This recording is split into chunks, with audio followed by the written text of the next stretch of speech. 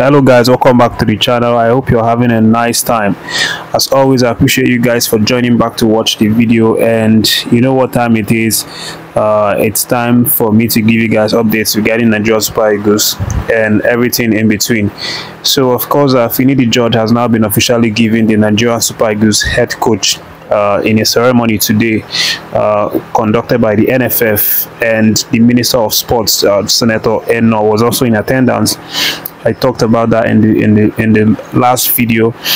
And that contract, which was obviously signed by Coach Finidi in the event, now made him the local coach that is now the highest earner, in the history of Nigerian coaches, Nigerian local coaches in particular, because the report right now is that he's going to be earning at least 15 million naira a month for this contract, which is obviously a massive upgrade when you compare him with the likes of the previous local coaches that have handled that position. The most that any local coach had previously didn't exceed 2 million naira. It was less than 2 million naira. Most of them had 1 million naira, which is one of the reasons why Siasia was criticizing NFF when we talked about that a few videos ago, where he said that NFF don't exactly pay local coaches well, they don't compensate them well. But right now Finidi is going to earn way more than that, which is something very nice to see happening to our home-based coaches. It's obviously going to inspire them and make them feel make them have an improved self-esteem, make them feel like they're also capable in terms of delivering just like their foreign counterparts. But that said, of course, the assistants were also announced. In the last video, I only talked about Onyeike, who is his first assistant coach, and then also let you guys know about Olatunji Baruwa, who's the goalkeeper trainer. But there's a new inclusion. There are two new inclusions right now. In the foreign aspects, we have a Chima Onyeike, who's now the fitness trainer. And we have Benjamin James, who's the second assistant. Onyeike is the first assistant. Benjamin James is the second assistant. Then Chima Onyeike, fitness trainer, who's technically a half caste. He's half Holland or Netherlands and then half Nigerian. His dad is a Nigerian, but he has been in Holland all through his life, played his football before he retired, all in Holland, and then he retired and went into fitness. But then I'll give you guys a brief talks about, or a brief introduction, a brief details about Onyeike and Benjamin James. I already talked. Onyeike is someone that we already know. Obviously, he had a previous assistant coaching duty spell with the Stephen Keshi.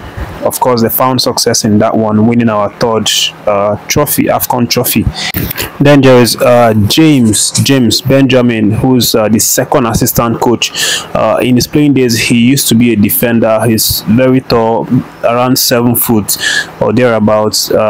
He's an ex-international for Nigeria, born and bred in Ajegunle, Lagos, of course, which is a very popular city for a lot of Nigerian ex-Nigerian Super Eagles players and Golden Eaglets players and the likes. So he now occupies the space of the second assistant.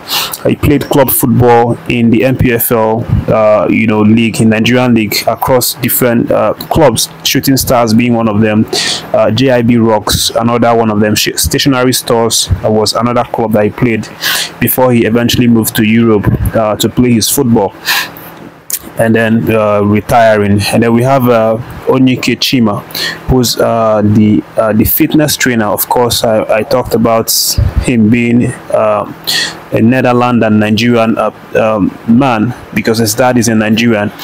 He also was an ex-international, but not for Nigeria. He did majority of his playing, of his football playing in the Netherlands or in Holland, where he played for the youth team. He grew up through the ranks, playing for Netherlands on different under teams, and then he also played in different clubs in the Netherlands. The likes of Venlo was one of the clubs that he played for. He also played for Excelsior, and later he retired and then went to study physical education and sports science, and that was the beginning of his journey into fitness training coach. And while he started his fitness training career, he's obviously also done really well for himself, starting his fitness training career around 2011, when he was the fitness trainer for Anzi Makachikala. And then he did really well, and he went across Europe to Germany. Stuttgart was also another one of the club side that he did services for as an assistant coach in the capacity of a fitness trainer. He also did a job with Polk and then Wylam, among others. But this man is a certified professional in fitness training, and he is definitely a world-class, one of the highly sorted after fitness trainer, which is one of the good reasons why I think that the Super Eagles obviously hit a jackpot on this one. And of course, we know that we have injury issues for our players, and this man is definitely someone that is going to help us in these aspects, especially helping our players get the right training routines, the right mentality, the right activities to actually help them prevent injuries.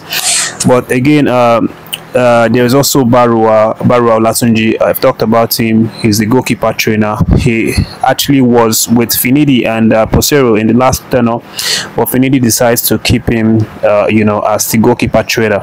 Of course, he continues the role. So those are the four guys right now. Finidi obviously still needs a match analyst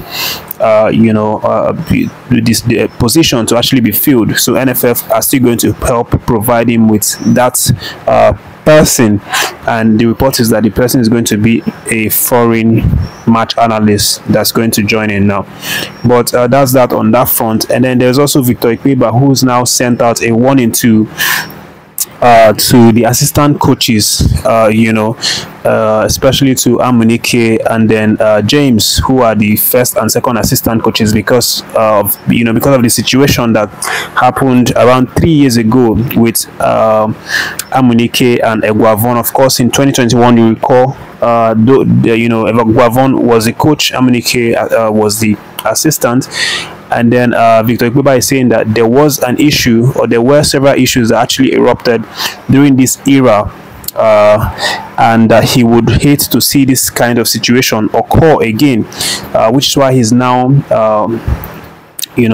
begging or imploring Onyeike and the other guys to actually respect Coach Finidi, because he is the boss, so that there won't be any clash of ideas or clash of philosophy and all of that. That's the video, guys. Thank you for watching. Make sure to react to any of the content, any of the stories that you feel connected to, and don't forget to like and share the video. Subscribe if you've not done so, and have a lovely day ahead, guys.